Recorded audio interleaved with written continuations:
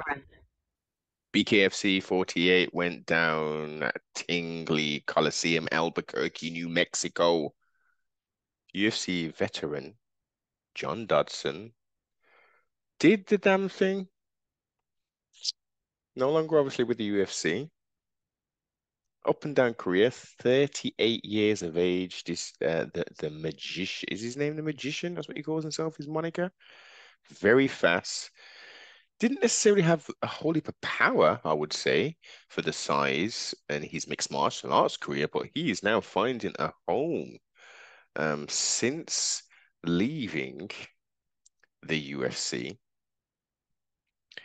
He's been putting in a little bit of work, a wee bit of work, should we say. Um,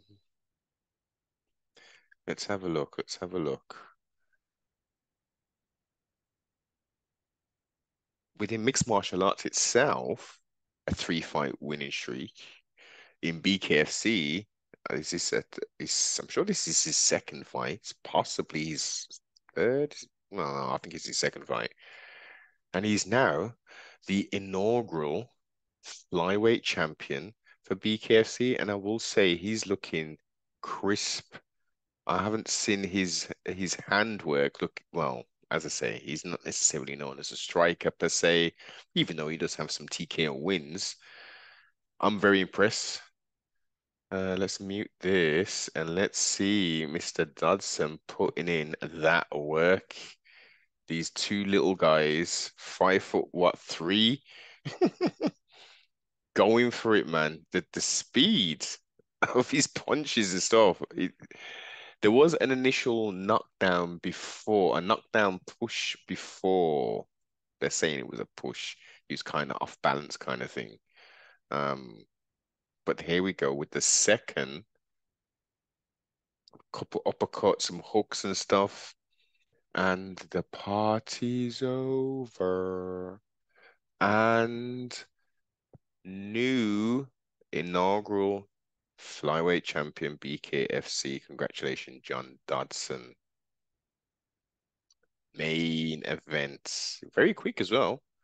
Like less than, I'd say, 1 minute 50 or something like that. TKO, JR Ridge. Then we had a very interesting gentleman, Darrick Perez. Um, Durable guy. I've seen a few of his, well, so a few of the highlights. As you know, I'm not necessarily a BKFC connoisseur per se, but Keith Richardson came out in 37 seconds and turned out the lights. Very impressive performance. Not getting paid by the hour springs to mind. Work was put in, lights were turned out. And you know what I will say, it wasn't as bloody as it has been, and to be fair, it depends on the fighters. But yeah, entertaining. The YouTuber slash influencer, hmm? Joshua Moreno. No, no, no, no, no, no, no, no, no, no. Sorry, no. I stand corrected. I stand corrected. It's Bryce Hall. What the hell am I talking about? Making his BKFC debut. Hmm? Not with big 10-ounce gloves. He's making his debut in BKFC. Number one, I commend him even higher for competing with no damn gloves on. Making his debut against G Perez. And hmm, he looked pretty good. He got caught a few times, but I will say, um, he um, he got the victory. There's some kind of issue with the arm and stuff, and whatever, whatever, whatever. But look, he got the victory. Calling out some other people. Was it KSI he called out or something? I don't even know who this guy is.